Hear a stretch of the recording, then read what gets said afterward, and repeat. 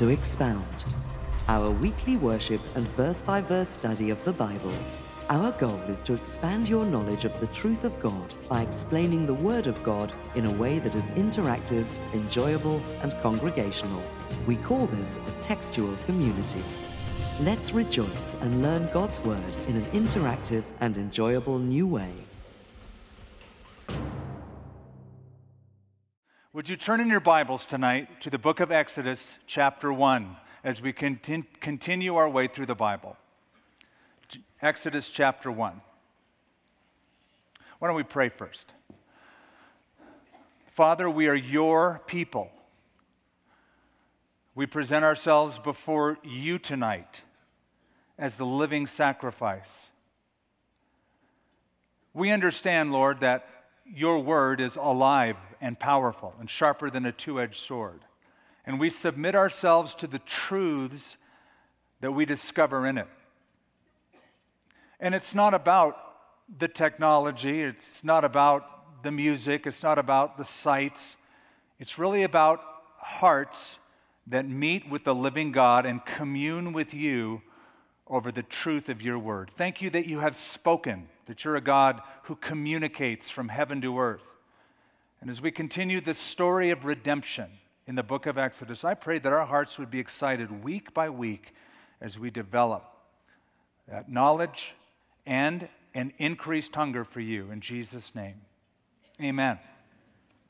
The book of Genesis was about creation. It was all about beginnings. Beginning of the heaven and the earth, the beginning of sin, the beginning of God's plan to eradicate sin through redemption, the beginning of a nation, the beginning of a family, the beginning of God's plan through the person of Abraham and then Isaac and then Jacob and then Joseph. So it was all about creation. The book of Exodus is all about redemption. That's the central theme, deliverance and redemption. If you think back, Genesis opens up with creation. In the beginning, God created the heavens and the earth. So Genesis begins with creation, but it closes with a coffin. The last verse of Genesis is about Joseph being put in his coffin. Death has entered because of sin, but God's plan continues. 350 years after the close of Genesis, after the events in the last chapter of Genesis, 350 years later to 400 years is where we come tonight to Exodus chapter 1. The book of Exodus covers about 40 years in time span, but from our vantage point, we're dealing with a document that's 3,400 years old. It's old. It's an old book. How many of you think that's old? 3,400 years. Yeah, that's old. And so here's a question. Why are we studying an old document? I mean, it's an Old Testament book, first of all, and aren't we New Testament believers? So why do we bother even studying the Old Testament verse by verse? Isn't it great to go through the Gospels and, mention a few Psalms, but why study the book of Exodus if it's that old? First of all, because it's God's Word, and second of all, it's tied to the first, it's profitable. Paul, in 1 Corinthians chapter 10, speaks about Moses and the Exodus and the children of Israel and all the things that happened in a summary form. And then he says this, "These things were written beforehand for our admonition, upon whom the ends of the age have come." What happened then, says Paul, way back in Exodus, was written and preserved for us today. In other words, what happened 3,400 years ago is as relevant for us today as it was back then. Yes, we're removed by time, but not by meaning and not by principle and not by power. These things were written for our admonition. So what we discover is the Bible, including Exodus, which has a lot of history in it. It's much more than history. It's, as someone well put it, and you've heard of many times, it's not history, it's His story. His story of redemption, His story of salvation. The story that God gave to Adam and Eve, that through a woman, a child would be born, the seed of the woman would conquer Satan and his kingdom. And then that was passed on from Adam and Eve all the way down through Abraham as he looked forward to the coming Messiah. And God said that God would bless the world through someone that would come from the family of Abraham, and that is speaking of Jesus Christ. So, all of that to bring us to the very first word of the book of Exodus. What does it say in your Bible? It says now. It says now these are the names. But the Hebrew word is the word va. That's how it begins, va. And that is literally and, not now, but and. I like that. And these are the names. In other words, it's the continuation of a story. What happened in Genesis is part one. And as it continues 350 years later, the message of salvation communicated to Adam, Eve, Abram, Isaac, Jacob, Joseph continues now, and these are the names. In fact, that story will continue throughout the Old Testament, pointing toward the new, pointing to Christ. Jesus will come the first time to pay for sins, go back into heaven. We're waiting for his second coming where he'll reign over the earth. And that story will not end until you and I are in heaven. That's the last chapter of our lives, heaven. But the story is continuing here in this book of Exodus. So, va, or now, or literally and. It begins in Hebrew by saying, Va'ele Shemot. That's how the book begins. And these are the names, Va'ele Shemot.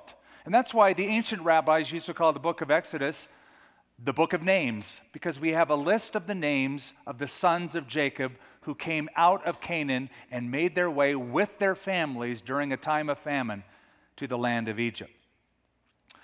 Exodus is actually a Latin word. It comes from the Greek, but it's a Latin word, exodos, from the Greek, which means escape or way out, or if you like, the exit. The children of Israel started out as shepherds, but they become slaves 350 years later. And it's a story of how they made their way out, their exit, how they exited a time of bondage and came to the land that God had for them. Now here's the overarching theme. It's deliverance, as I mentioned. It's deliverance or redemption. How a group of slaves cried out for a deliverer, and God sent them Moses and brought them out of the land of Egypt into a land he had promised them way back in Genesis, the land of Canaan. But there are other themes besides redemption. Let me just give you a few. Besides the overarching theme of redemption, the book is about sacrifice. Sacrifice. In chapter 12, you'll be introduced to the lamb slain, as the blood of the lamb is put over the lintels and the doorpost of every Hebrew dwelling, and the death angel will pass over them in that great deliverance. The priesthood is consecrated by sacrifice. Also, a sacrificial system will be inaugurated whereby man can approach God. Man can be right with God through these mediatory sacrifices. So the whole book is, yes, about redemption, but also about sacrifice. The book is also about ethics. When you get to chapter 20, you'll get to the 10 what? Commandments. The 10 big words, the 10 biggies that God has for culture. But beyond that, chapters 21, 22, and 23, it's laws of how to get along with each other in society and various other laws through the book. In fact, our modern jurisprudence system in Western civilization borrows heavily from the laws given through Moses. So it's about ethics. It's also a book about the priesthood. We'll be introduced to a group of priests who will stand between men and God and offer for men sacrifices so man can be right with God. And that priesthood theme is very important because it's anticipatory of another priest, we know him as Jesus, called in the New Testament our great high priest. And the complementary book is the book of Hebrews in the New Testament, where Jesus is called our great high priest. There's another theme, and then we'll move on. The theme of the prophet. The predominant figure in the book of Exodus is Moses. He's also the author. Genesis, Exodus, Leviticus, Numbers, Deuteronomy. The first 5 books, the Torah, the Pentateuch, Moses is the author. He's the predominant figure, but he's also the first prophet. In fact, in Deuteronomy 18, Moses makes a prediction whereby he points with himself to Christ in the future. In Deuteronomy 18, Moses says, "The Lord your God will raise up for you a prophet like me from among your brethren. Him you shall hear." He is speaking of the future leader who would come, and he is simply a type of that prophet. So maybe this is helpful. In the book of Romans, Paul portrays Jesus Christ as the second Adam or the last Adam. The writer of the book of Hebrews portrays Christ as the second Moses or the last Moses. So there's a correlation between their ministry and a typology. Chapter 1 is a story of oppression. It sets the scene for the deliverance because everybody would ask, well, what's the big deal? Why the death angel? Why the plagues in Egypt? Chapter 1 will set the scene for us as it tells us how Israel came to need a deliverer, and that's because of oppression. A little bit of history might help. When Joseph entered Egypt, I mentioned this in Genesis, but we don't always remember everything. I don't even. When he entered Egypt, he entered under an Egyptian dynasty called the Hyksos dynasty, Hyksos, Hyksos. The Hyksos dynasty were a group of shepherds, outsiders who came to conquer Egypt. They were not indigenous Egyptians. They were not native Egyptians. They conquered it, and they were very favorable toward shepherds and toward outsiders. That's how Joseph could be promoted to such a high level of leadership as the prime minister. That was the 17th Egyptian dynasty. But soon after, already in the 18th dynasty, the indigenous Egyptians had taken that rulership back from the Hyksos dynasty, and they were now in charge, and they were very unfavorable toward outsiders. And that sets the scene for us here. Now, I want to personalize something before we jump right in. Every one of us has had a genesis, a beginning, right? We've been born. Here we are. We're breathing. We've been born. Not every one of us has had an exodus, a deliverance from the bondage of sin. We've been born once, but we haven't been born again.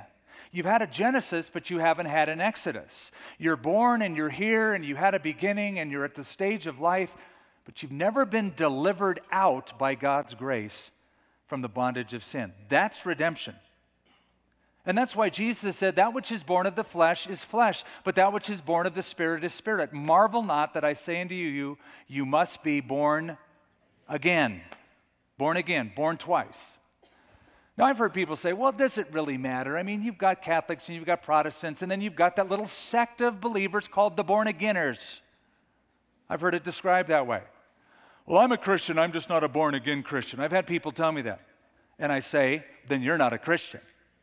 Because Jesus said, unless you're born again, you will never enter the kingdom of heaven. Now, it might not matter much now, you say. It's not true, but you might say that. But there will come a time when everything hinges upon that. And the only way a person can enjoy fellowship with God forever is by the second birth. Because we're all born and we're all going to die. But if you've been born again, Jesus said, he was the resurrection and the life. We'll cover that Sunday. Whoever believes in me will never die. So here's a little axiom to remember. If you're born once, you'll die twice. If you're born twice, you'll die once. If you're born once physically and you don't receive Christ, then you'll die physically, guaranteed. And, unless the Lord comes back, which would be a good thing, but you'll die once and you'll die spiritually, eternally. That's twice. But if you're born again, born once physically, but born by the Spirit of God, regenerated by faith in Jesus Christ, you'll only die once. You'll never die in an eternal separation from Him. So it's great that you've had a Genesis in your own personal life, but make sure that there's also an Exodus, a time of deliverance from the bondage of sin. Well, chapter 1 is divided sort of into three categories. It's a short chapter, so we'll make it through. People prosperity, problem. That's how it's divided. There are people, and you'll see lots and lots of people. And they're very prosperous. That's the second, prosperity. God blesses them. They multiply. And because of that, there's a problem. Now, those three elements happen to, unfortunately, have been repeated in many cultures throughout history wherever Jews live. People, prosperity, problems. I want to touch a little bit upon that tonight. Verse 1, now these are the names, finally, verse 1, these are the names of the children of Israel who came to Egypt. Each man and his household came with Jacob. Now, as the list of people begins, we begin with Leah. Remember that first wife of Jacob, Leah and Rachel? Leah's 6 sons are mentioned first in their birth order from Reuben to Zebulun. Reuben, Simeon, Levi, and Judah, Issachar, Zebulun. And notice, then it says, comma, and Benjamin. Benjamin was not a son of Leah. Benjamin was the second-born son of Rachel. Now, Joseph was the firstborn. He's not mentioned of Rachel. And why isn't he mentioned? Because he's already there in Egypt. He was already there before they got there. No need to list him. That was obvious. They came because he allowed them to come. So Benjamin is mentioned. Dan, Naphtali, Gad, and Asher, all those who were descendants of Jacob were 70 persons, for Joseph was in Egypt already. Question. Why were the children of Israel in Egypt to begin with? Why didn't God just give to Abraham, like he promised, that he'd give him land, right? He said, I'm going to give you this real estate for you and your generations to come. Why didn't he bypass Egypt?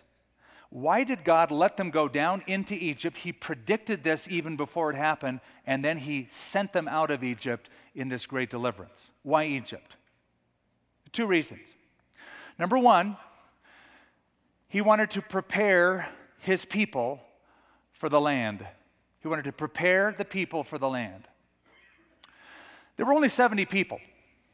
He brought them to Egypt, a place where, because Joseph was in charge, they would be well treated, well respected, and they would flourish. They would grow in numbers. They could multiply. Egypt was like an incubator, a national incubator. An incubator is safe and warm. It's very warm down in Egypt. You can be outside like all the time. It was safe and warm, and like an incubator, they could flourish and they could grow in numbers.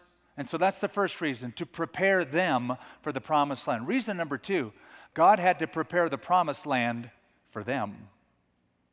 I want you to jog your memory and think way back to Genesis chapter 15, when God reiterates the promise that he's going to give Abraham and his children's children a land, and they're going to be blessed and they're going to prosper. But then God throws something in. He goes, because the iniquity of the Amorites has not yet been completed. In other words, God is saying, I will wait 400 years before I judge the Amorites, the Canaanites, the Perizzites, the termites, the turn off the lights, all those people that lived in the land of Canaan. I'm going to give them 400 years. I'm going to give them 400 years. That land has to be prepared for you. In other words, God wouldn't just eradicate a people and displace a people out of a piece of real estate. God would give them 400 years to repent. Now, I don't know about you, but I think 400 years is showing a lot of patience. God would wait 400 years before he ultimately judges a nation. Now, we're just a little over 200 years, and God's been pretty patient for us. Just to show you how patient God is, he waits 400 years until finally the Lord says, these people are so wicked, and like a rabid dog, they're not only destroying themselves, but they're infecting everybody else around them. The best thing for them, as well as anybody else, is to exterminate and eradicate them. That's the only thing that can be done. But he waits 400 years before they get displaced and taken out by the people of Israel. So that's why they're in the land of Egypt. What I want you to notice is the book begins with names. These are the names.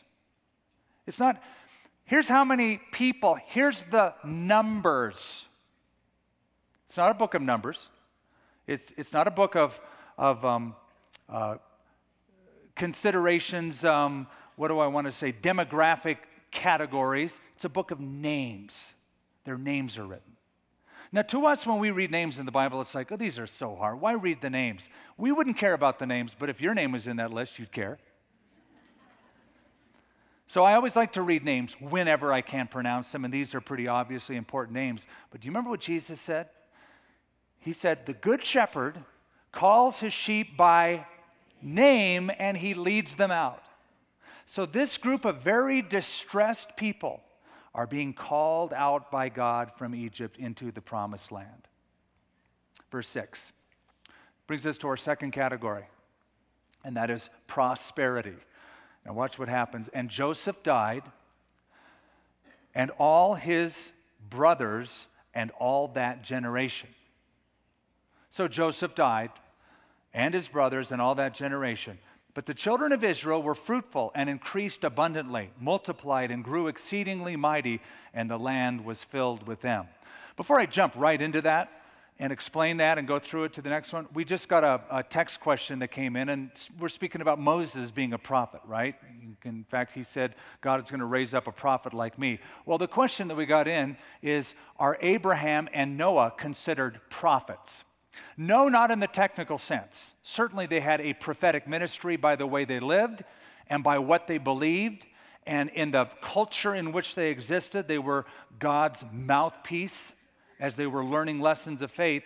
But in the technical sense, it was Moses who said, God has raised me up to be a prophet, and another prophet will arise that will be similar from among your brothers. So they could be considered, but not in a technical sense. So Joseph died, back to our verses, and all of his brothers, and all that generation. The children of Israel were fruitful and increased abundantly, multiplied and grew exceedingly, and the land was filled with them. When I read this, my first response is to say, boy, can God keep a promise. Do you remember back in chapter 12 of Genesis? God says to Abraham, I will bless you, and I will make you a great nation, and in you all the peoples of the earth will be blessed.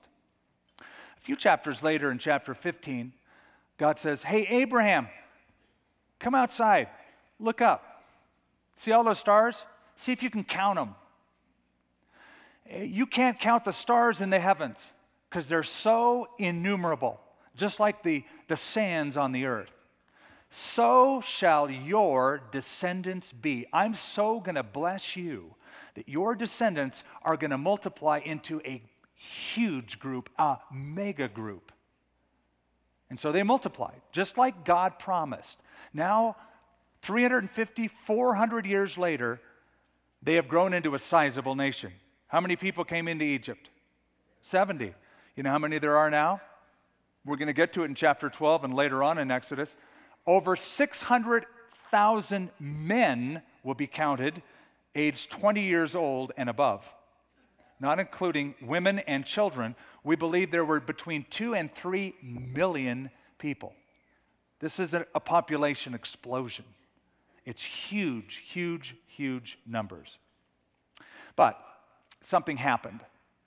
Not only does Joseph die, not only does time go on, but verse 8 shows us the problem. Now there arose a new king over Egypt who did not know Joseph. That's a problem. What that means is he didn't know the significance or the significant role that Joseph had once played in that history of that nation, in that culture, where he had come from and what he had done. This king, this pharaoh, missed the significance. If he would have remembered that, he would have never let happen what happens in this book. Boy, how quickly we forget our own history. What happened in Egypt, I think, is happened in America. I think it's happening before our very eyes.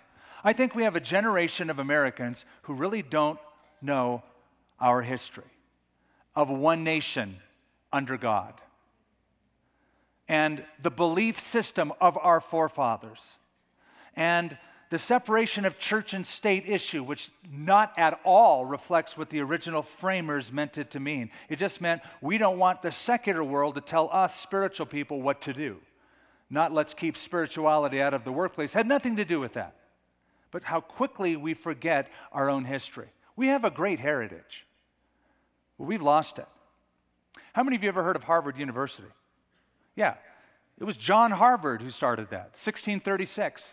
He started Harvard not to be a cool Ivy League school, but he started it for the ministry, to train up ministers, because he said, we dread to leave an illiterate ministry to the next generation. We want these people to be schooled and understand the truths of Scripture and be equipped in their generation. Boy, you'd be hard-pressed to find some of those kind of people that believe that around Harvard University these days. It's turned completely in the other direction. So here's a new king. He forgot his own history. He didn't know the significance of Joseph, and he's not yet called Pharaoh. He will be in a little bit. He's a king. Now, the word Pharaoh, interestingly enough, originally never referred to a person. Did you know that? It referred to a place. Pharaoh means great house, and the original term meant the palace of the king. Later on, its usage found itself in reference to the household or the people around the king. And eventually, it was assigned to the individual himself. He is a pharaoh. He is one of these rulers over Egypt. But at first, it simply meant the great house. Verse 8, or verse 9, after the prosperity we now get in verse 9, and he said to his people, look, the people of the children of Israel are more and mightier than we. Come, let us deal shrewdly with them, lest they multiply. And it happen in the event of war that they also join our enemies and fight against us, and so go up out of that land. Who was the Pharaoh during the time of the Exodus? What was the name of the Pharaoh during the time that Moses appears before him and becomes the deliverer? Well, we don't really know. There's a choice between three. One is a guy by the name of Ahmose the First, who is the founder of the 18th Egyptian dynasty, you know, that indigenous group that took it back from the Hyksos kings. Number two, Amenhotep the first is the second choice, and the third choice is Thutmose the first. So you take your pick. One of those guys is this guy. But this Pharaoh is, well, he's a dictator, and he has a plan. He has a strategy to minimize the possible damage that could occur because of the Jewish problem. Now, I'm using a key word. In World War II, Adolf Hitler saw that there were Jewish people in Europe living in communities that had grown into huge numbers and were becoming very prosperous, and that bothered him. It bothered him, and he called it the Jewish problem, because he thought, what could happen if this gets out of hand and they sort of take over for us? And so he came up with what was called the final solution to the Jewish problem. And that was to kill 6 million of them, to eradicate all Jewish people and the lineage of Judaism from Europe. And he tried really hard to do that. Well, he wasn't the first one to come up with that. Pharaoh, and later on we'll see many other occurrences of this in the Bible, they also wanted to do this. But having said that, you need to know that's from a human perspective. There's a divine element in play. Whenever we're talking about human government and human affairs, you must always remember that there is a sovereign God who isn't up in heaven going, oh no, what do I do now? God's sovereignty means that he's behind the curtains, pulling the levers and allowing certain things to happen for a reason. God is stirring up the Pharaoh. Why? Because he wants the Israelites out of Egypt into the land that he promised to Abraham. So he's got to get them out of there. And that truth comes to us in the Romans chapter 9, verse 17, where Paul says, for the scripture says to Pharaoh, for this very purpose I have raised you up, that I may show my power in you, and my name will be declared in all the earth. Whenever you see a politician or a king or a dictator, any ruler, do something or say something that you don't agree with or you think is in a dangerous direction, yes, certainly you should pray. The Bible says we should pray for all kings and all those who are in authority. But you shouldn't sweat it. Because you got to understand something. These kings are just pawns on God's chessboard. They really are. In the book of Daniel, Nebuchadnezzar had a dream one night. And it bothered him. It was in chapter 4. And he said, I had this dream of this tree that grew up. And it was so big, it could be seen from one end of the earth to the other. And as I was watching this big, huge tree, this watcher, he called it, or angel from heaven said, cut down the tree and strip it of its branches and scatter its fruit and only leave the stump. And then the stump is referred to in terms of a personal pronoun, and he will eat like the beasts of the field, and he will become an outcast and eat the grass like the animals of the field until 7 seasons pass over him, and he understands the Most High rules in the kingdom of men and gives it to whomever he wishes. And so Nebuchadnezzar goes, wow, such a heavy dream. What could that be referring to? What's that tree? And Daniel says, that's you.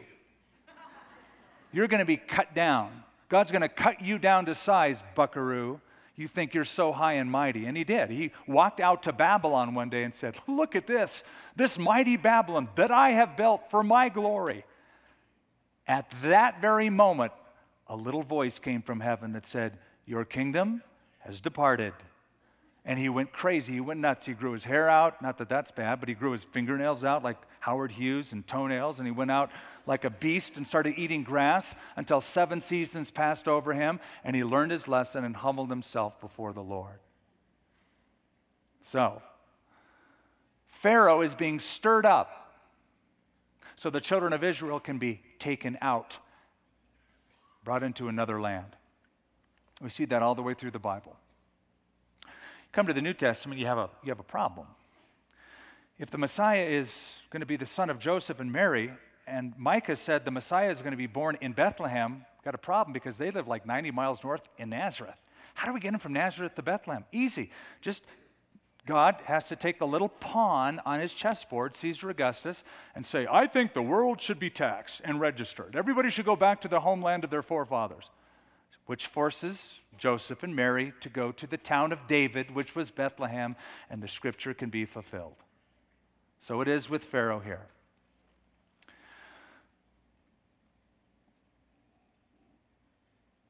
And verse 10, come let us deal shrewdly with them, lest they multiply, and it happen in the event of war, that they also join our enemies and fight against us as they go out of the land of Egypt. Now, one of the questions that we just got by text message is that the Gospel of Luke tells us that there were 75 people, not 70 people that were brought in. Here it says 70. These are the 70 sons that are counted, and it is thought that if you add Joseph and a couple of the daughters that aren't mentioned, that it totals up to be 75. It's actually something we covered a little more in depth in Genesis, so you can see that study. Verse 11, therefore they set taskmasters over them to afflict them with their burdens, and they built for Pharaoh supply cities, Pithom and Ramses. Now this Pharaoh has a 2-stage solution to the Jewish problem. Stage number 1, afflict the adults. Make them work really hard. Break their backs so they don't have any stamina, any willpower, lest they would revolt. So that's what this is all about. He saw them as a security risk.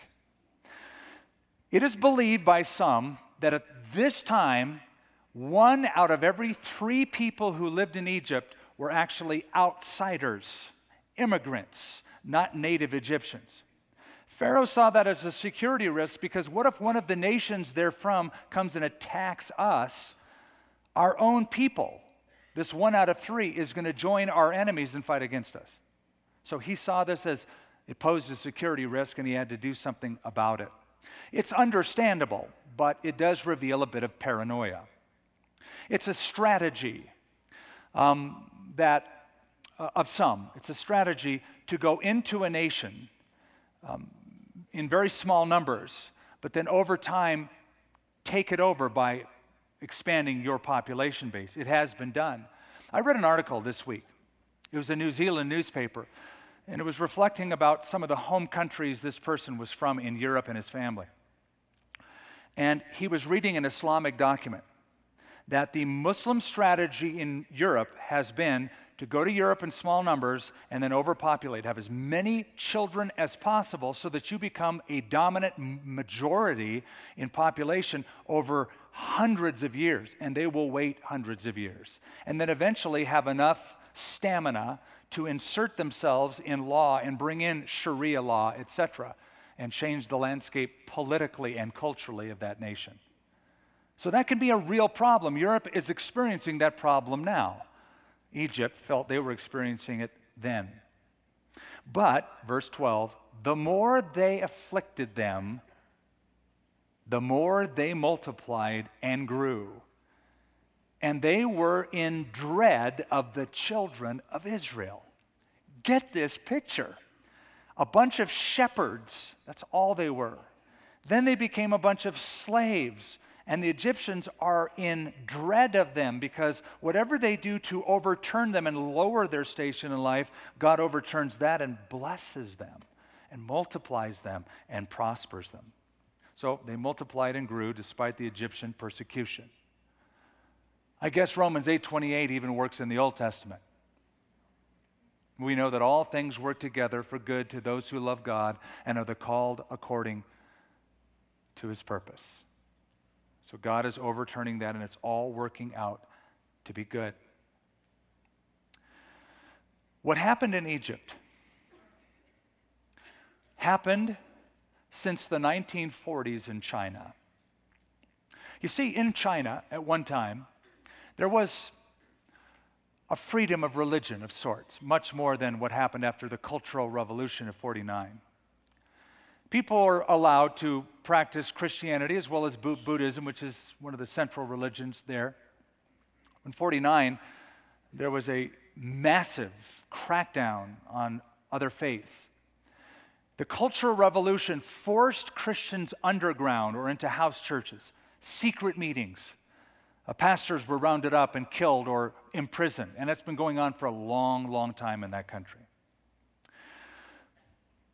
When we were finally able to get into China and find out the status of Christianity in that nation, we were thinking the numbers must have dwindled considerably. We found just the opposite had happened. They had actually exponentially grown into the millions upon millions upon millions. As they were being persecuted, God blessed them more and more and more. And you know why that happens? Because persecution against Christians will separate the chaff from the wheat. Whenever there's persecution, when you have to pay a price for believing in Christ, fewer people will say, I believe in Christ. There's no bandwagon effect anymore. See, when times are good and laws are for the believers, oh, it's great, let's just have a big party for Jesus. But when you get persecuted for Christ, it's like, no. I've thought about that. I'm not into that. So it will separate the chaff from the wheat. And the chaff rises, and people look at real Christians, and it will motivate some, well, that's worth living for. I think I want to be a part of that. In fact, I know of one pastor. In fact, I know him. He's a national pastor, well known, who says that he prays for persecution to come to the United States. Because he says, I know what will happen. It's happened for the last 2,000 years. The church will actually get strengthened because of it. We'll be more stronger than we are now. So the Egyptians made the children of Israel serve with rigor. Verse 14, and they made their lives bitter with hard bondage, in mortar, in brick, and in all manner of service in the field. All their service in which they made them serve was with rigor. God made two kinds of promises to Abraham.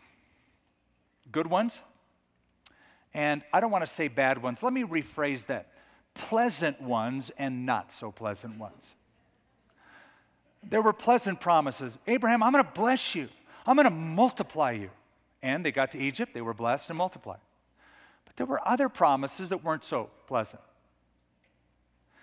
In chapter 15 of Genesis, the Lord said, Abraham, your descendants will multiply more than the stars that you can see right now and the grains of sand that you can look down upon. You can't count them all. I'm going to bless you that way. But know for certainty that your descendants will be in Egypt for 400 years, and the Egyptians will afflict them for 400 years.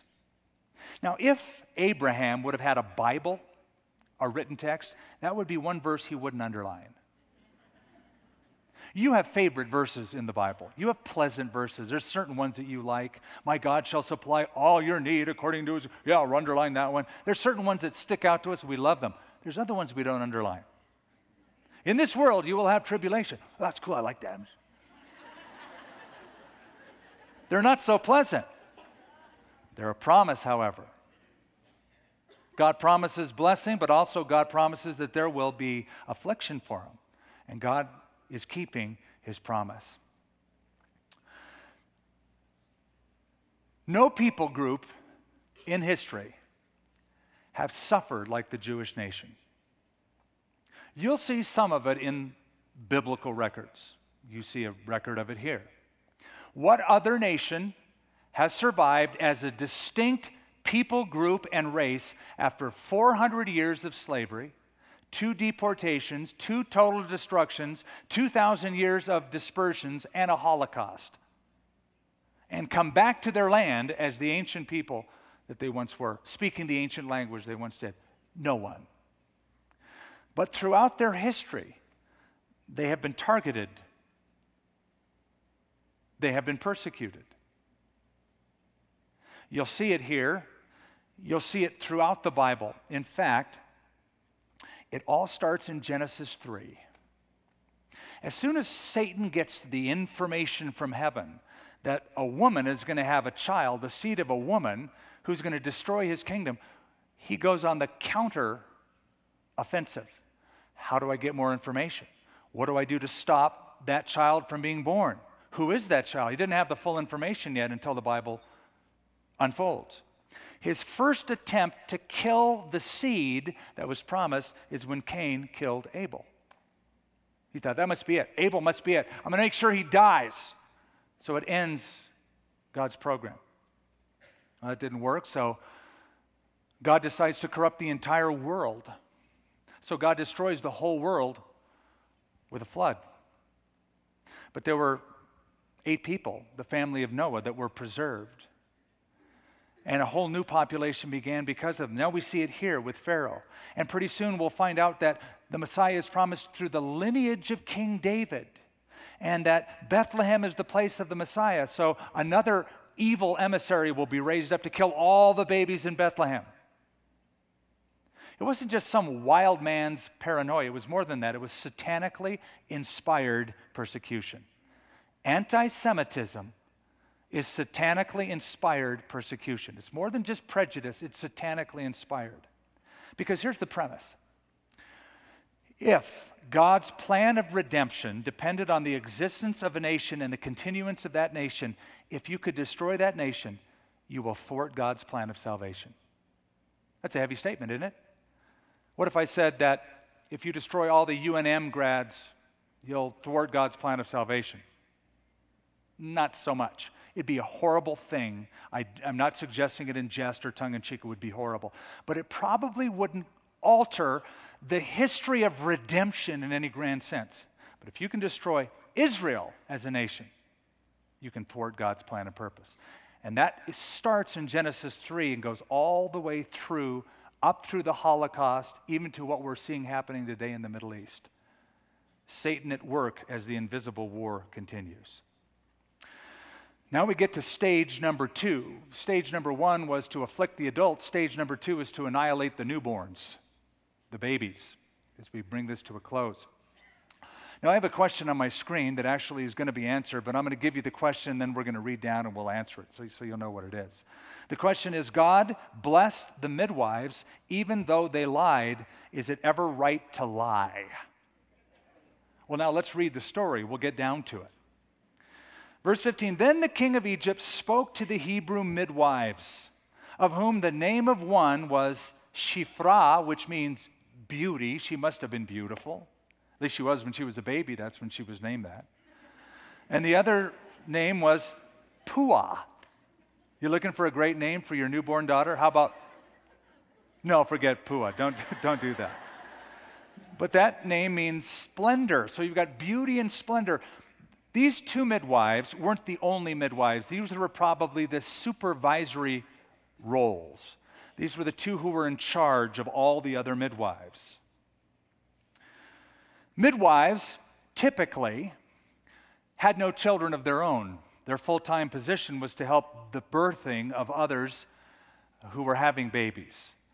And so they probably had no children of their own, perhaps unable to conceive at this point. And he said, the Pharaoh said to them, when you do the duties of a midwife for the Hebrew women, and you see them on birth stools, if it is a son, you shall kill him. But if it is a daughter, she shall live.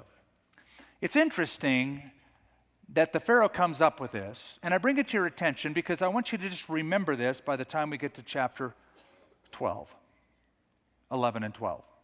It seems as though God never forgot this. He didn't let this go. He wasn't willing to let this go. In fact, the ultimate and final plague upon the Egyptians is the death of their firstborn. Just keep that in mind. Pharaoh's trying to kill all of the male children to eradicate the race. God never forgot this, and this will be one of the plagues that comes upon Egypt. But the midwives feared God and did not do as the king of Egypt commanded them, but saved the male children alive. So the midwives now had to make a choice. Their choice was, do I obey the visible king, or do I obey and fear the invisible God? Do I get afraid of the visible king, or do I fear the Lord, the invisible king, and do what he wants? So it says they feared God and did not do as the king of Egypt commanded them, but saved the male children alive. The government gave them a command. The command was a death sentence for children. These two women, however, believed in something called the sanctity of human life. And even though it was acceptable, and even though it was allowed and commanded by the government, they didn't do it.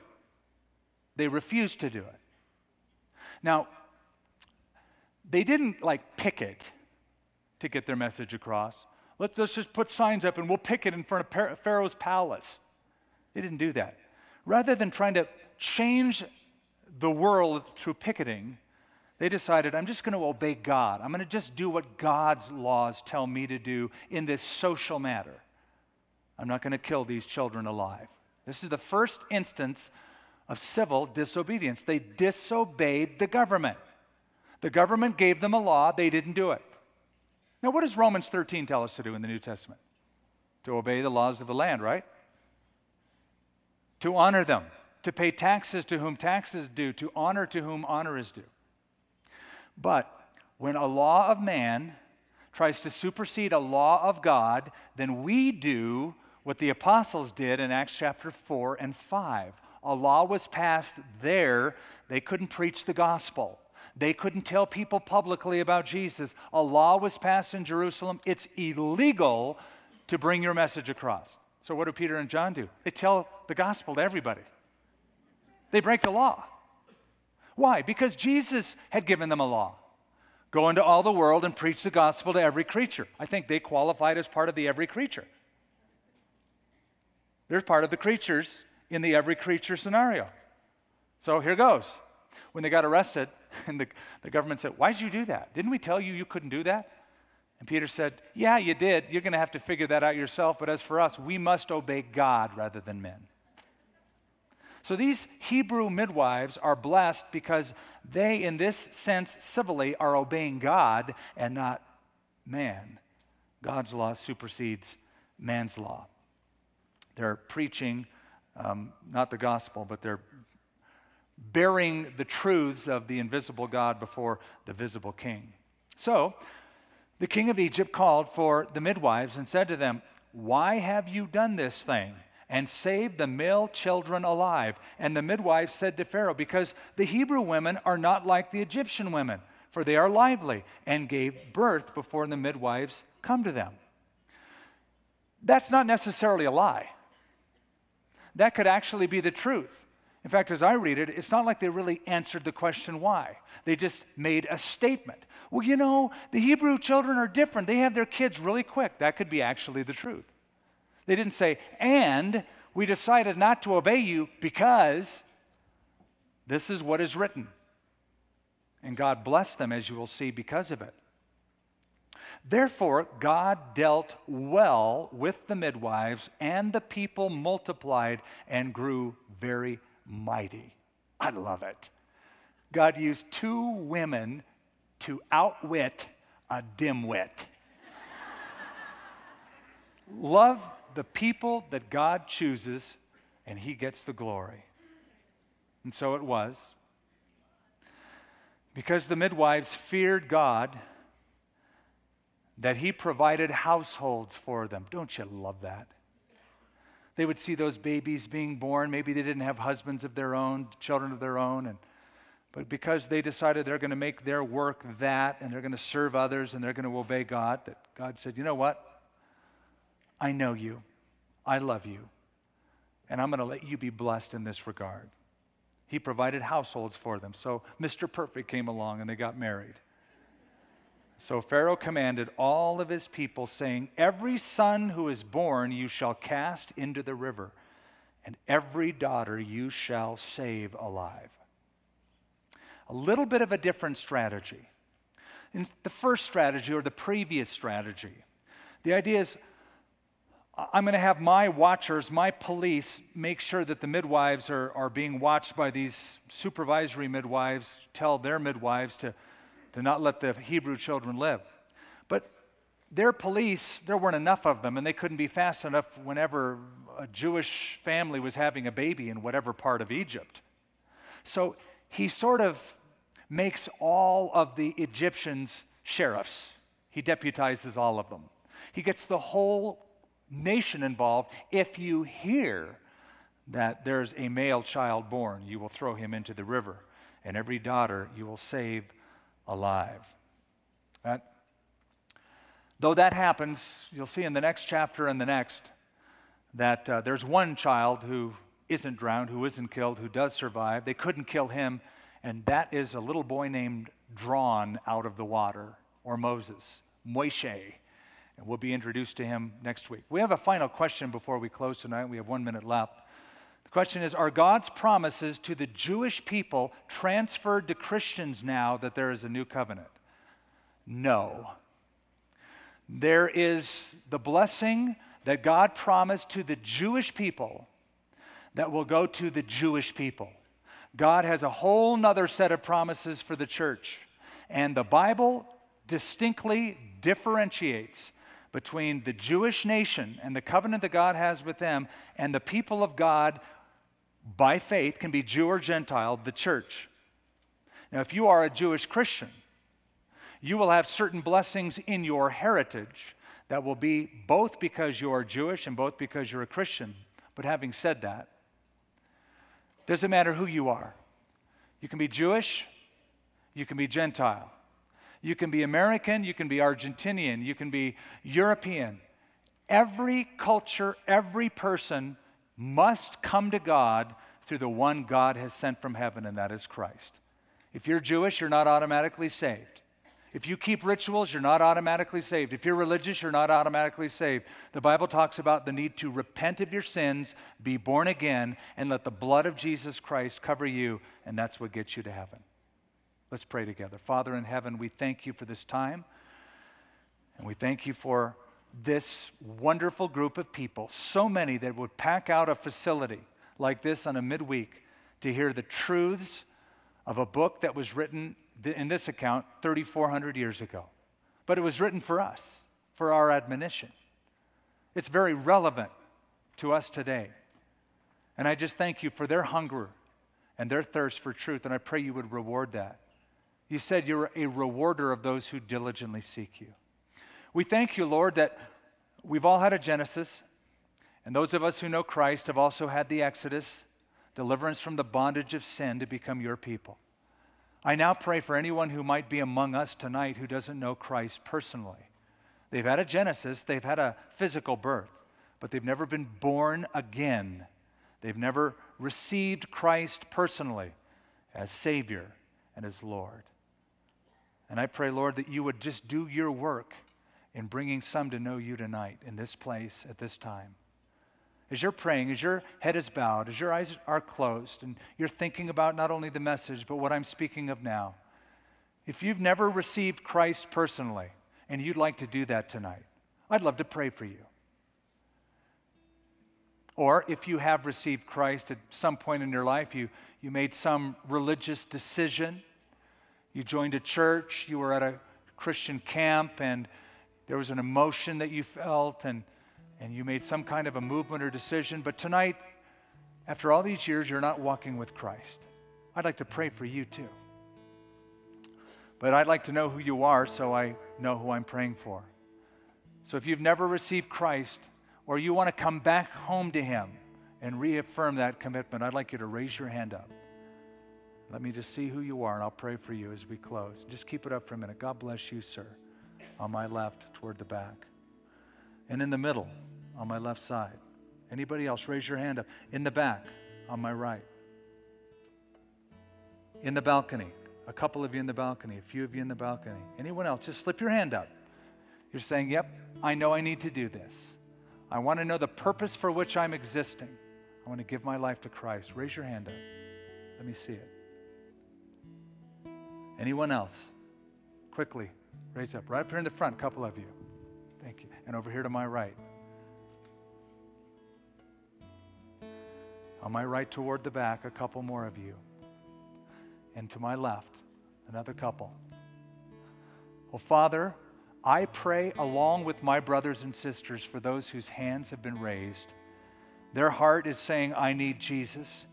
And we affirm that, and we thank you for them, and we pray that as they receive Christ into their heart, by faith, in prayer, you'd make all things new, that they'd never be the same.